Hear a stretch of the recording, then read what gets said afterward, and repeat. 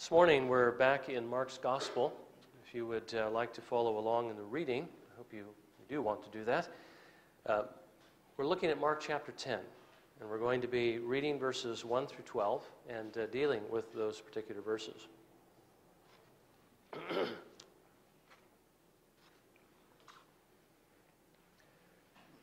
Mark chapter 10,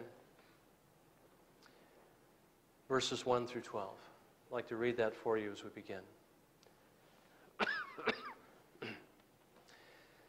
And rising up, he went from there to the region of Judea and beyond the Jordan. And crowds gathered around him again. According to his custom, he once more began to teach them. Some Pharisees came up to him, testing him, began to question him whether it was lawful for a man to divorce a wife. And he answered and said to them, "What did Moses command you?" And they said, "Moses permitted a man to write a certificate of divorce and send her away." But Jesus said to them, "Because of your hardness of heart, he wrote you this commandment. For from the beginning of creation, God made them male and female. For this cause, a man shall leave his father and mother, and the two shall become one flesh. Consequently, they are no longer two, but one flesh. What therefore God has joined together, let no man separate." And in the house the disciples began questioning him about this again. And he said to them, "Whoever divorces his wife and marries another woman commits adultery against her. And if she herself divorces her husband and marries another man, she is committing adultery." May the Lord bless his word to our hearing this morning. Now, in our text, we do see that Jesus is continuing his trip towards Jerusalem, where we know he is to be crucified, where he will lay down his life for the sins of his people. And yet we also see that his work is not yet complete. Jesus is still seeking to shepherd his people by teaching them the truth. Now, the Pharisees, for their part, are still trying to trip Jesus up. They're still trying to find an excuse to discredit him, that they might have him arrested, that they might have him killed because they hated him. Darkness hates the light. And this time their subject was divorce. Was it lawful for a man to divorce his wife? Were there grounds for divorce? And are there grounds for remarriage? Well, Jesus begins by pointing them to the Scriptures. What did Moses command? They said, Moses permitted a man to give his wife a certificate of divorce and to send her away. Now, I want you to notice at this point that Jesus doesn't challenge them. It's true that Moses actually did give this command. And it's also true that this was God's word and had God's authority. But I do want you to notice that the reason why God allowed this was because their hearts were hard. This was not God's first choice. In the beginning, God made them male and female. And when a man and a woman left their father and mother, they became one flesh. They were no longer two but one. And what God has joined together, no man is to separate. Now we see the disciples weren't sure about this either, so they asked Jesus when they went back to the house about it. Jesus said, "Whoever divorces his wife and marries another woman commits adultery against her. And likewise, if she divorces her husband and marries another, she commits adultery." Jesus is simply saying here, no, you may not divorce for any reason. If you don't have the proper grounds, then you are committing the serious sin of adultery. I realize in today's age, people don't take this seriously at all. But we do need to take it seriously because it is a breach of one of the 10 Commandments. Now, this morning we're going to look at what the Lord says about divorce and remarriage. And because it's such a broad topic, I had to kind of speed into it. But I also want us to consider what the Lord really intends in marriage. I mean, Jesus addresses the issue of divorce and remarriage, and then he points out God's original intention, that marriage lasts a lifetime. Well, first of all, let's consider what Jesus says are the grounds for divorce and remarriage. And I think we need to begin first with what Moses says, because this is where Jesus begins. What did Moses mean by what he wrote? And I'm going to read what he wrote in Deuteronomy 24, verses 1 through 4. I think it's important because as I was looking at this text this week, it dawned on me that the way that most people look at it really isn't correct. This is what Moses writes, and again, what Moses gave the people of God in those days was the Word of God and came with the authority of God. This is something that God gave to his people. This isn't just Moses' idea. But this is what he writes. When a man takes a wife and marries her, and it happens that she finds no favor in his eyes because he has found some indecency in her, and he writes her a certificate of divorce and puts it in her hand and sends her out from his house, and she leaves his house and goes and becomes another man's wife. And if the latter husband turns against her and writes her a certificate of divorce and puts it in her hand and sends her out of his house, or if the latter husband dies who took her to be his wife, then her former husband who sent her away is not allowed to take her again to be his wife, since she has been defiled. For that is an abomination before the Lord. And you shall not bring sin on the land which the Lord your God gives you as an inheritance. Now, what is Moses saying here? What is the Lord's intent? Well, at least two things. First of all, he is giving something of the grounds upon which a man may send his wife away. But secondly, he is giving a prohibition here with regard to the first husband against ever taking this woman to be his wife again if she should remarry. Excuse me. Now, on this second point, I believe what Moses is doing is this. He's warning the husband that if he loves his wife at all, if he has any desire of ever taking her again, he must not send her away, because once he has done this, she is lost to him forever. If she marries another man, he may never take her to be his wife again.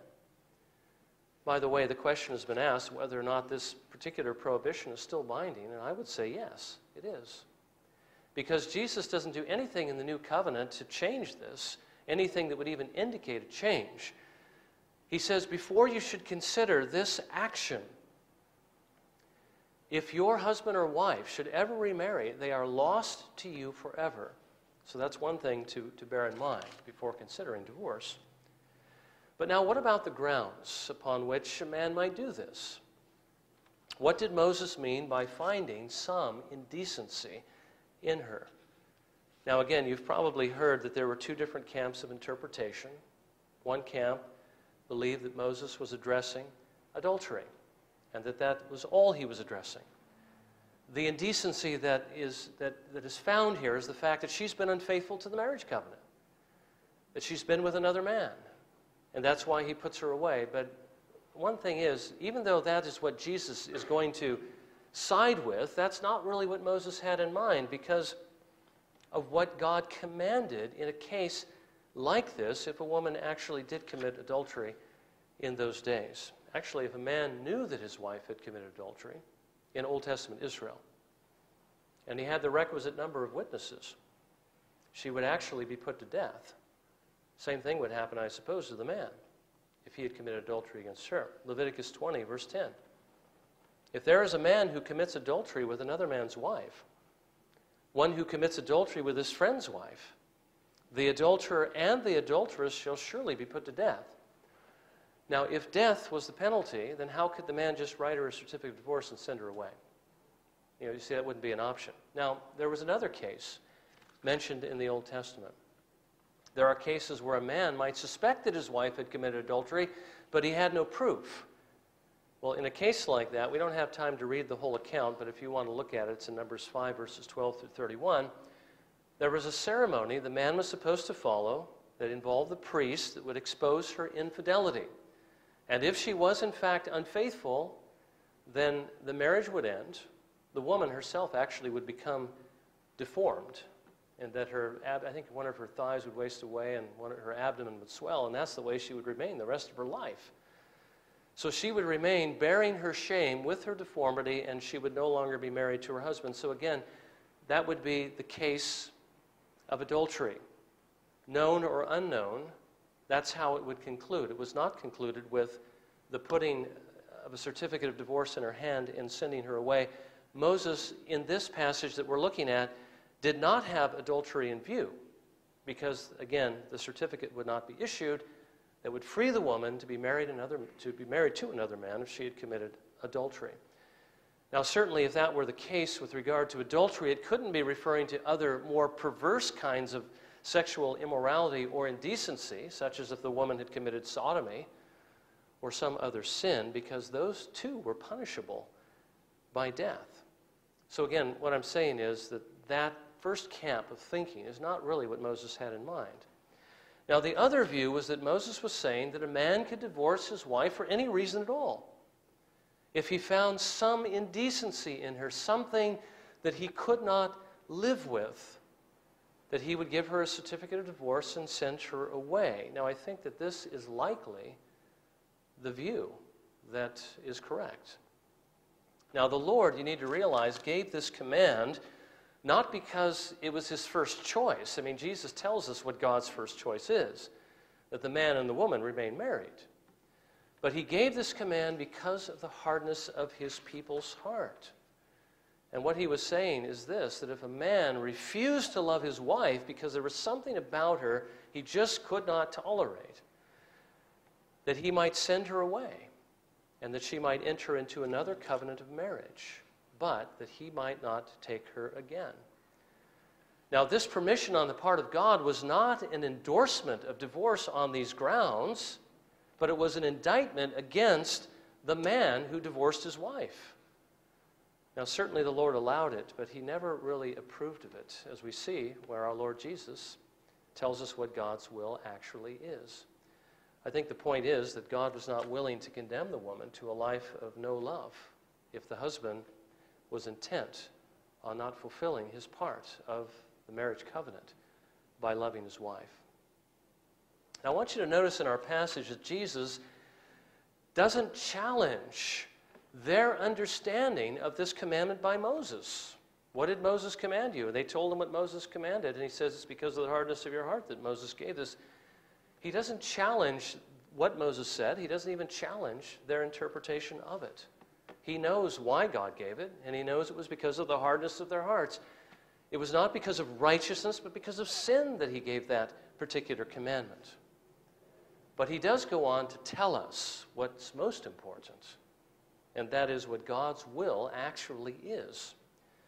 God intended that marriage, first of all, be between one man and one woman.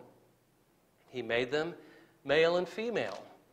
Now, if you've ever been to a Ken Ham conference and he talks about Genesis and the beginnings of all things, you probably heard him say something like this. He made them Adam and Eve, not Adam and Steve. Okay, it's between one man and one woman. That is God's declared and express will. And that alone is what constitutes marriage. So let me just say as an aside that even if we have states, or even if we have a federal government that one day allows homosexual marriage, it is still not a marriage in the sight of God. This is the only thing that God will recognize.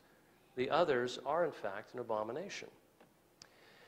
Now, he made man, as we saw earlier, and seeing that it wasn't good for the man to be alone, he made a woman.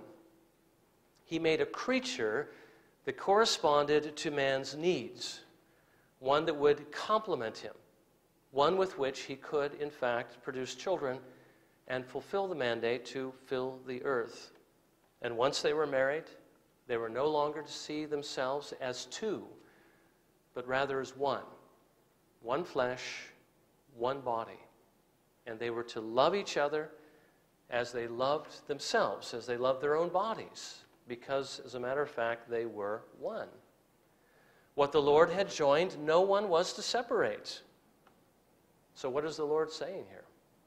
He's saying that marriage is meant to be for life. If a man divorces his wife, or if a woman divorces her husband, and either marries another, they have committed adultery. And so the answer to the question, can a person lawfully divorce their spouse for any cause at all? The answer is no. No, he can't. But now that's not the end of the story. There's quite a bit more to it than that. Jesus doesn't speak of it here, but he does give grounds on other occasions for the disillusionment of a marriage. We've got to remember that this isn't the only thing that Jesus said about divorce and remarriage. Now, one of the grounds for having a lawful divorce and remarriage is adultery. In a parallel passage in Matthew, he says in the same context, in Matthew 19, verse 9, "And I say to you, whoever divorces his wife, except for immorality, and marries another woman, commits adultery." Now, what is Jesus saying here? If a man divorced his wife for any reason short of infidelity, then if he remarried, he would be guilty of adultery. If she had committed adultery in this marriage, then if the man divorced her and remarried, he would not be guilty of adultery because her adultery had already broken the marriage covenant. You see, if there's no adultery before the divorce, then there's no breaking of the covenant. So that if a man puts his wife away without the adultery, then he's committing adultery when he remarries because he's still bound to his wife. And there's a covenant that still exists. And he would break that covenant in the act of marrying that other person. But if the marriage, again, is broken prior to that, then there is no divorce when the remarriage takes place. Now, I'll come back to that in just a moment. But Jesus gave one other ground for divorce and remarriage. And that is through the Apostle Paul in 1 Corinthians 7, where he talks about the ground of desertion. And again, Jesus, not personally giving this, but he's doing it through his Spirit, through the Apostle Paul. He writes, 1 Corinthians 7, verses 12 through 13 and verse 15. "But to the rest I say, not the Lord, that if any brother has a wife who is an unbeliever, and she consents to live with him, he must not divorce her. And a woman who has an unbelieving husband, and he consents to live with her, she must not send her husband away. Yet, if the unbelieving one leaves, let him leave. The brother or the sister is not under bondage in such cases, but God has called us to peace." Now, what he's saying here is this. By the way, I should mention, when he says, "This is what I say and not the Lord," he's not saying that this is my personal opinion. Jesus doesn't have anything to do with this. But what he's saying is, I'm saying this through the inspiration of the Holy Spirit. Jesus did not say this in what is written of what he said, but this is what God's will is. This is still binding. What Paul wrote, even as Peter recognized the writings of Paul to be Scripture, is binding on us. He says the fact that an unbeliever deserts the marriage covenant, that breaks the covenant as well. Remember what the covenant is. It's a covenant of companionship. Adultery breaks that covenant of companionship. Desertion, how can you be a companion if you're nowhere around? Breaks it too, right? So that the brother or the sister is no longer under bondage, which means they're no longer bound to that marriage covenant. And being loose now from their previous spouse, the believer may remarry without sinning. Paul writes this in 1 Corinthians 7, verses 27 through 28. "Are you bound to a wife? Do not seek to be released. Are you released from a wife?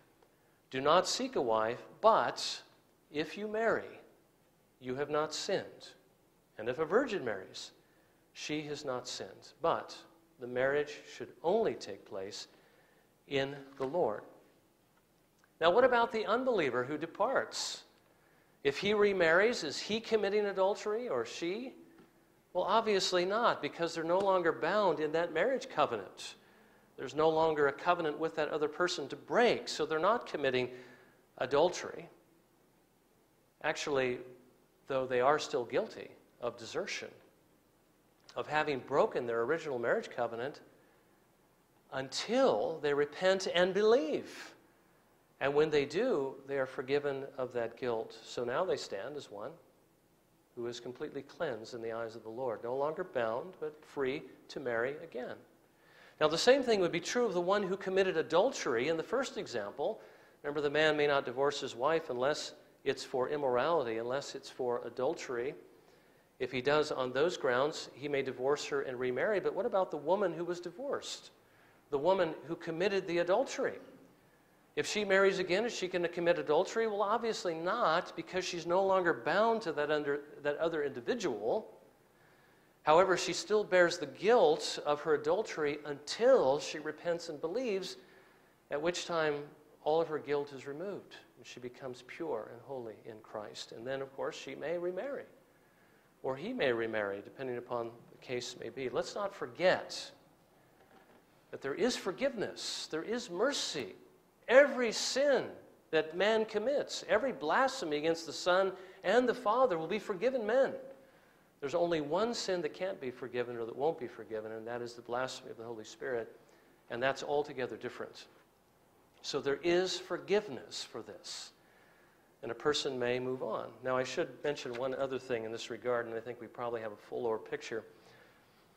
If a believer leaves another believer, Paul says that if two know the Lord and one departs, that they should remain unmarried or else be reconciled. They should remain unmarried so that they can be reconciled. I don't think Paul is saying it's okay to remain separate, but you need to reconcile. Okay? But what if the one who leaves refuses to reconcile? Well, then that would constitute grounds for a divorce, because by refusing to reconcile, this professing believer is actually deserting the covenant, and he's breaking. He's really like the unbeliever departing. And the fact that he refuses to repent of that sin of leaving his wife and be reconciled means that he's really to be declared not a Christian. If there's a sin that you continually commit and you refuse to repent of it, it just shows that you're not a Christian, because no Christian can practice unrighteousness. So the church would declare the person who said he was a Christian, who departed, to be a non-Christian, and the believer would then, of course, sue for a divorce. Now again, can you divorce for any reason at all? Can you just say, I don't like you anymore, and give a person a certificate of divorce and send them away? Of course not. But if the covenant is broken by your spouse, either by committing adultery or by deserting the covenant through abandonment, then you may sue for a divorce. And being divorced, you may remarry without sinning against the Lord. Yes, there are biblical grounds for divorce and remarriage. Let me just come back around to one other idea, though. We should also note that if a husband or a wife breaks the covenant, either by way of adultery or desertion, that doesn't mean the marriage has to end. It can still be restored. If there's repentance on the part of the sinning spouse, there should be forgiveness on the part of the innocent spouse. Remember, we're going to get to this in just a minute, but a lack of love is the reason why these things are happening in the first place. And we don't want to find ourselves guilty of an unwillingness to forgive sins that are committed against us. But on the other hand, if the guilty party who committed the adultery or deserted does not repent, or let's say that they repent, but they repeatedly do it again and again, recommit the sin again and again, repenting again, committing the sin again, there does come a point where you have to say, this person really isn't repentant.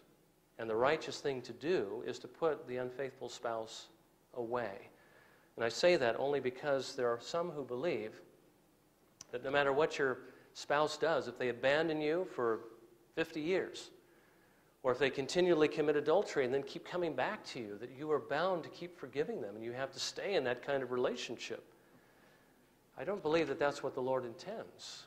It is a covenant of companionship. It's supposed to be for the mutual benefit of both, not to continually injure the other person. No, the Lord does, in fact, allow us to do so. And it's because of God's grace and mercy. As a matter of fact, most people don't understand this, but God himself divorced. He divorced Israel. That was his bride. That was his body. Those were his people. And when they rejected his son, he put them away. And he took to himself a new bride. And that bride is the church. So God put away an unfaithful spouse. We may as well, if they are in fact unrepentant. Now that brings us to the second point. This one's going to be a bit shorter. What does God really intend in marriage? I mean, that's what's behind all of this. It's not to regulate when and when not can I get rid of my spouse, but what is the Lord actually saying here? You know, sometimes Christians are consumed with trying to figure out if they can divorce, when they should instead be remembering the Lord's command to love their spouse. Now, yes, there are grounds upon which you might be freed from an unfaithful spouse. The Lord is gracious. He doesn't expect you to live your entire life with an infidel or one who has abandoned you. I just remember the example I wanted to give. There was a woman whose husband abandoned her after a couple of years of marriage, and she remained unmarried her whole life, praying for him. And he finally came back when they were in their 80s. He finally came back. He lived for about less than a year, and he died. Was that God's will? Well, maybe in that case, he put it on her heart to wait. I don't know. But was she bound to wait for 60 years for him to come back? No, she wasn't actually. God doesn't expect you to live your whole life alone because you have an unfaithful spouse. But on the other hand, he doesn't want you to seek to be freed from your spouse for any reason at all. He wants you to love them. Remember, God made the woman for the sake of the man and brought her to the man. They became one flesh. And what God has joined together, no one is to separate. When you enter into the marriage covenant, you're promising to love and to cherish each other. How long? As long as it's convenient? As long as you feel like it? No, as long as you both shall live. And the Lord wants you to keep that promise and that covenant. He doesn't want you even to allow yourself as it were, the luxury, although it's a bad term to use, of growing tired of each other. That's not an option. He doesn't want you to find fault looking for a reason to divorce. He doesn't want you to allow your relationship to reach critical mass with regard to your love and patience, so that you begin to look for a way out or begin to look for somebody that you might think you're going to be happier with. He wants you instead to lay down your life here, as in all other areas, to be faithful to him in keeping your vows in what you promised you would do. He wants you to be faithful. Well, how can you be faithful to the Lord in this area? Well, you can only do it in the way that you can be faithful in any other area, and that is by the grace that God supplies. Apart from the grace of God, you can't do that.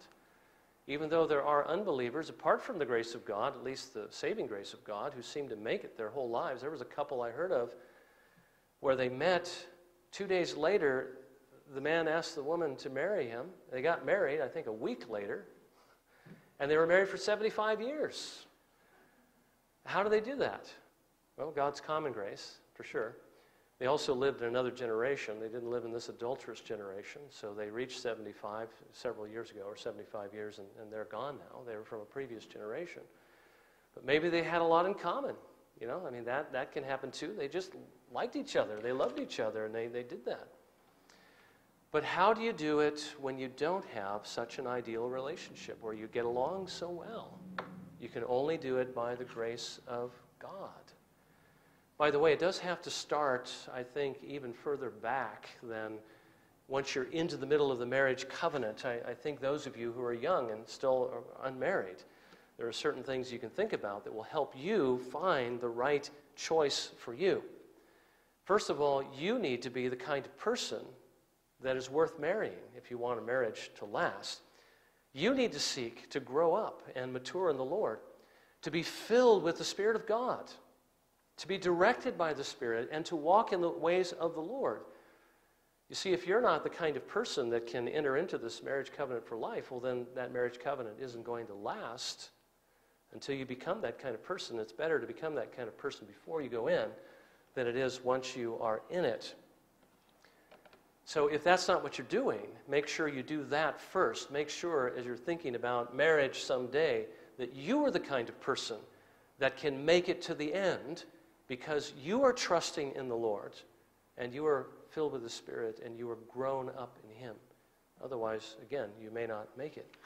And then secondly, you need to seek for a spouse that is seeking to do exactly the same thing, seeking to grow in Christ, seeking to be mature.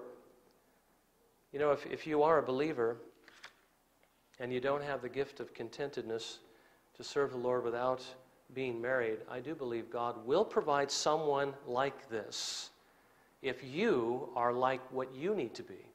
If you're not like that, don't seek a spouse. If God is faithful, He won't allow you to find one until you are ready. Paul writes in Philippians 4:19, "And my God will supply all your needs according to His riches in glory in Christ Jesus." God will provide. If you are seeking Him and seeking to grow in Him, He knows your needs, and He will give you that person in His time. So you be the right kind of person, and then look for the right kind of person. The right kind of person is not the one that's all glowy outside, you know, the one that's so pretty that I have to look at them all the time. That may not be the right person, you know. You need the person who is right on the inside. But of course, you still need to like the way they look on the outside. It's not the, you know, you can just marry somebody you think is ugly. You can't do that. It's not going to work. But beauty is not the main thing. Outward beauty, inward beauty is. That's the one you should be seeking after. Now third, provided that that person loves you as much as you love them and is free to enter into that marriage covenant, they're not bound to somebody else.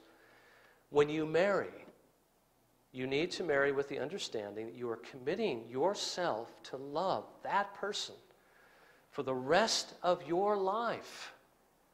For the Lord's sake, even if you can't do it for your own sake, even if you can't do it for your spouse's sake, you must do it for the Lord's sake. Now, if you really love the Lord Jesus Christ, this is what you will do. You will do it this way. Because if you think you love the Lord and you're not doing this, then you really are not loving the Lord. You see, you really can't love the Lord and not love your spouse if you made the promise to do that, because Jesus says that he who has my commandments and keeps them is the one who loves me. And the Lord tells you, keep your vows. So if you really love the Lord, this is what you will do. You will do it for His sake, even if you can't do it for your own, because it is good for you that you're faithful to that covenant. And even if you can't do it for your spouse's sake, because you've reached a point where you don't feel that love anymore. If you love the Lord at all, you will still do it for His sake. But let me mention this as well. That having made that commitment to love that spouse for the rest of your life, you must do everything you can to preserve that covenant and to be faithful to that covenant and to make sure that you are keeping God's love in your heart burning brightly so that you can share that love with your spouse and try to help her to have His love in her heart burning brightly as well. You see, if you both have the love of the Lord strongly in your hearts, then you will love each other. If you don't, you won't. If you think you have God's love in your heart burning brightly, but you don't love your spouse, guess what? You don't have God's love burning brightly in your heart. Otherwise, you would love your spouse, because that's what that love does. Sometimes we mistake emotional feelings of warmth and so forth for God's love, but if it isn't actually producing the kind of fruit that the Bible says it will produce, which is faithfulness to the Lord, then it's not really love for God that you feel. Maybe you're just feeling love for yourself, you know. That might be what it is.